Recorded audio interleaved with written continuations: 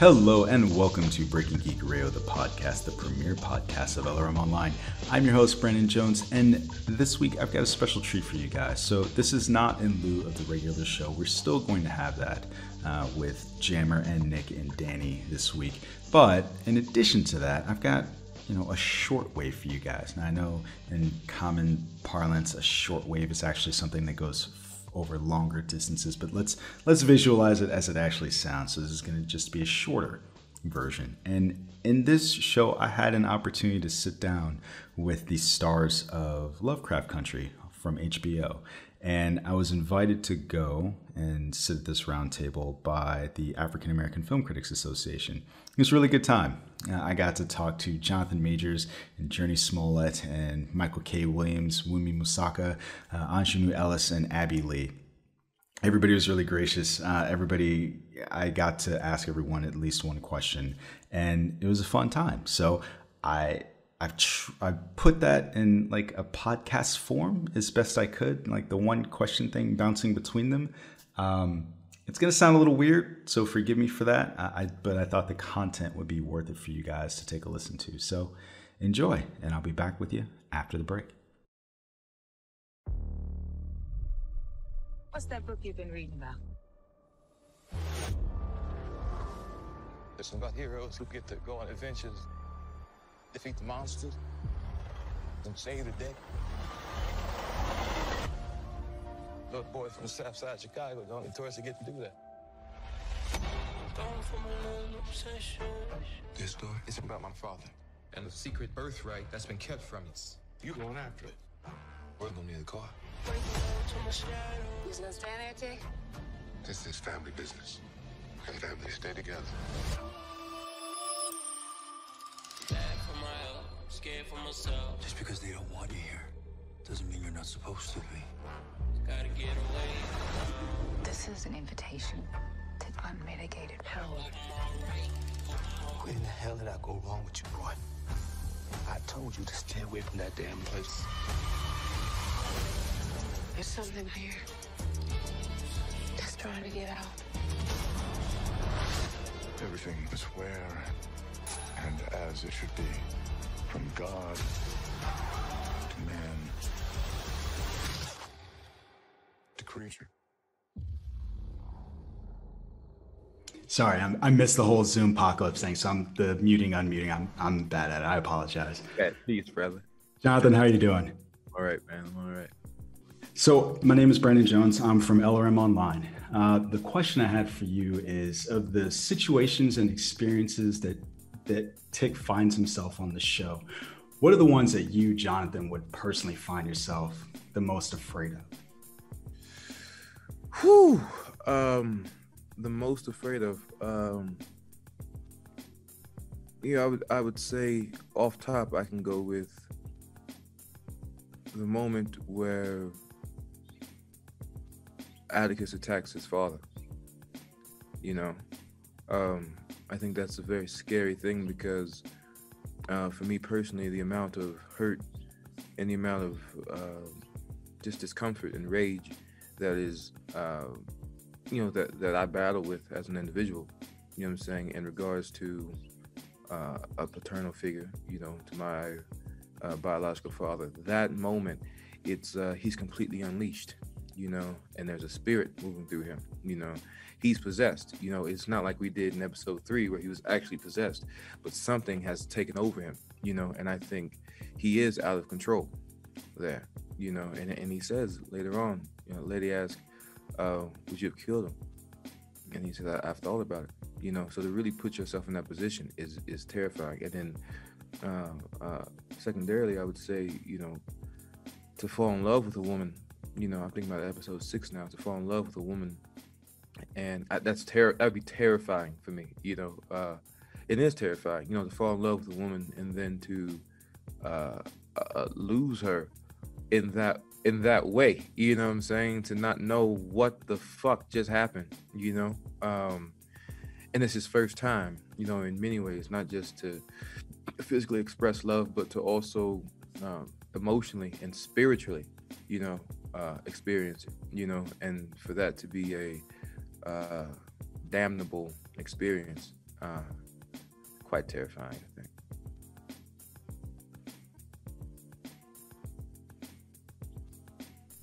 Hi, Jurnee. How are you? I'm well. How are you, Brandon? I'm doing all right, thank you. So I'm here from LRM Online, and the question I had for you was, what experience, if any, did you have with H.P. Lovecraft and his work prior to joining the show? I gotta be honest, prior to Nisha talking about doing Lovecraft Country, and like, I remember her talking about the pitching process and stuff like that, I didn't have much experience with Lovecraft. I mean, I was aware of him as being, one of the fathers of terror. But it wasn't until she sent me the script to read. Now, mind you, she didn't offer it to me at first, but she sent it to me to read as like a friend. Here, this is what I'm working on. And then I became obsessed with landing the role, that I then went and read the book that Matt Ruff wrote before she even cast me. Then started like digging more into Lovecraft. And, it's unfortunate that when you dig deeper into some of these quote unquote greats of the past, you discover a lot of things you wish you hadn't discovered, right? You discover the truth, the whole truth about them, which the book very beautifully touches upon, and the show dives into even deeper, in that he had a very dark side of him, a very racist side of him,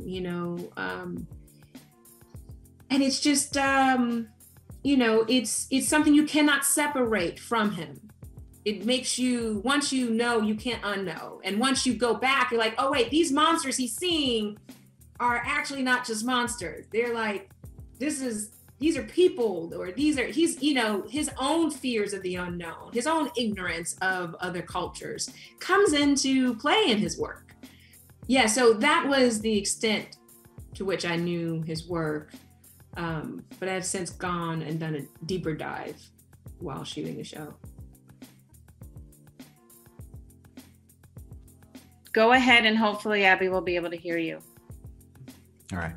Hi, Abbey. How you doing? Can you hear me? Yeah, I can. Okay. So thanks for being with us. I'm from LRM Online. My question for you is, so Christina and Ruby are kind of on these parallel journeys, one transforming from a Black woman into a white woman, and her experiencing what it's like to be seen and be heard. What does it mean for Christina to change from being a woman to a man? Like, what is her journey, and what does that mean for her? Okay, that was broken up, but I heard woman-man journey, so I think I get the gist of what you're asking me. Sorry. I think that that Christina's main goal, journey in life, is to emancipate herself from the patriarchal society that she's being brought up under, and that is that she is just trying to get ahead and get even with and get as powerful as the man who raised her. I think she has a very complicated relationship with her father, which informs a lot of what. And Christina doesn't want to be a man. Christina is very happy being a woman. She just wants to have access to what men have access to. And so Christina's journey isn't about becoming a man. It's just about trying to get equal. So she's not clearly, she's not a politician, she's not a civil rights activist, but she wants to prove that women can do what men can do. And she wants to get back at her father. And I think she essentially also wants to be accepted by her father, even though she kills him. I think that even that act is an act to try and get closer to him, to be like, see, I got you, and now you might love me, because she could never get him to love her the way that she needed to be loved. And maybe he'll love her now because she did the biggest thing she could have done. You know, she made a huge sacrifice to prove that she was stronger than him. So I think her journey is a lot about reconnecting with that lost child who was neglected. But I also think there's a derangement in Christina where like her hunger for power has become so toxic and so delusional that I'm not even really sure she understands what she wants at the end of the day. I think that like her end goal has become so obscene that she's a little bit sidetracked right now. Mike, good morning. Morning. So first of all, it's a pleasure to be talking to you this morning. My name is Brandon Jones. I'm from LRM Online. I wanted to build on a question I asked Jonathan. I asked him what made him afraid. And so I kind of posed the same question to you because his answer was interesting. He said that it was the fight that he had with Montrose. That was the thing that would have scared him personally. So the question I have for you is the same one. Of the experiences that Montrose has had on the show, or any of the characters have had on the show, what would be the one that made you the most afraid, Michael K. Williams? That made me most afraid. I think it would still have to be episode 9. Watching Montrose time travel and go back home to relive his trauma. It made me do that in its own way. It took me back home and to my past, and it was creepy. I actually remember seeing like family members of my own in that scene. I was so close to the fire. Montrose had me so close to the fire in episode 9. And it was frightening, it was, I guess it would be episode 9. It was when going home with Montrose, it took me home in a sense of, yeah. Hi, Wunmi, how are you? I'm good, how are you? I'm doing all right, thank you. So I'm Brandon Jones, I'm from LRM Online. My question for you is the transformation that Rudy has into Hillary and the one that Christina has into William, it's very violent. It seems violent. And so I was curious, is that a deliberate choice? Is that meant to be portrayed as violent? Can you talk about that choice as to why? I mean, I think it's,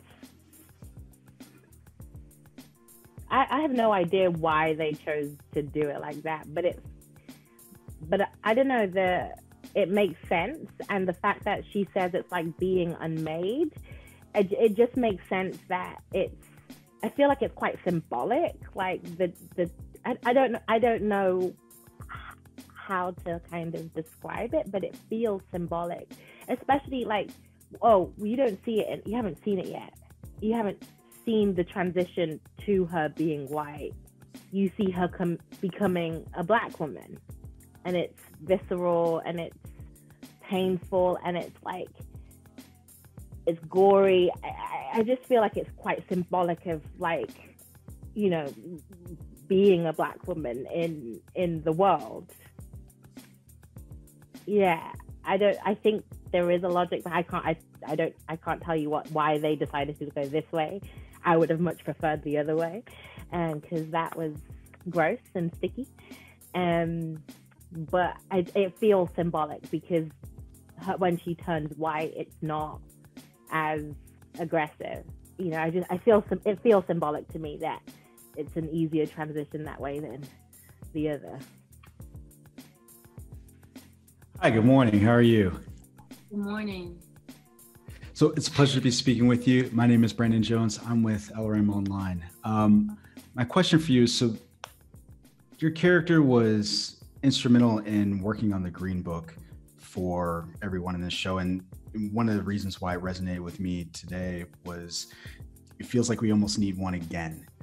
This idea that we're not safe in our homes, we're not safe on the road, we're not safe wherever we go. And I was wondering if you could speak to that, like how that made you feel, that having that connection where it just seems like not much has changed, and there isn't really even a safety net for that now.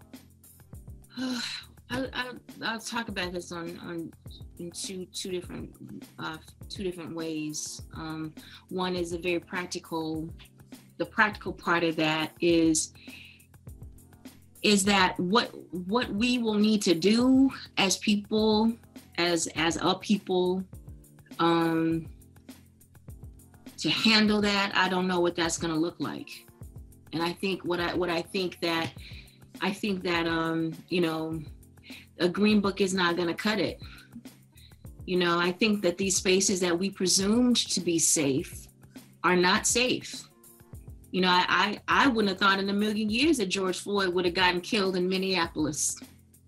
You know, I wouldn't have thought that. I would have thought that, yeah, Minneapolis, that's where Prince is from. You know, ain't nothing like that gonna happen in Minneapolis, you know? But now we know that that's not the case. I mean, it's sort of like this notion of where we thought lynchings happened. And we thought our perception is that lynchings only happened in the South. But one of the most famous photographs of a lynching actually happened in Kansas. Kerry James Marshall, one of his you know, most significant works of art is inspired by that photograph. So there is no place of safety. So there's that. There is no place of safety. How that speaks to Lovecraft, and what I love, my personal love for this series is that Lovecraft tells us that this idea of time is a fallacy, that there is no past, and that what we think of the future is corrupted by this idea that we thought something was the past, that in fact we are living the past. In the future, we will be living the past. And I think that in terms of a viewer, in terms of someone who was a part of this, I'm excited about that idea. And when I say excited, I mean like my cells come alive with this idea that we have to look at it, that, you know, we look at these black and white photos and think we are far from that, but there was blood and skin and bone in those black and white photos. And in fact, we're still living with that blood and skin and bone and injury and gunshots, all of that stuff, and knees to the neck, all of that stuff did not die. It is something that we live with now, we will continue to live with. So knowing that, what do we do? What do we do? In the presence of that knowledge, what do we do? And I think that's what Lovecraft asks. Yeah. Thank you. Thank you. Carolyn, go ahead. Thank you. Thank you so much for speaking with us, Aunjanue. And actually, I love your answer to Brandon's question because. And that's it. So I had a really good time speaking with the cast of Lovecraft Country. I hope you had a good time listening. I'm in the middle of reading the book. I'm not quite going to make it before the show ends, but it doesn't matter. I'm still going to finish the book. The show itself is weird, and it's kooky, and it's fun, and it's creepy as hell, especially that last episode with the minstrel show twins. So if you're not watching it, I highly recommend it. Also, special thanks again to the African American Film Critics Association for enabling me to sit in on that round table. It was totally fun. But for you, dear listener, if you like what you heard, you know what to do. Do all the socials. Like, rate, comment, subscribe, share. We would definitely appreciate it here at LRM. Also, LRM Online has other great programs for your listening pleasure and other great articles for you to read on the website lrmonline.com. Folks, as always, thanks for listening. We will catch you on the next one. Hasta lasagna.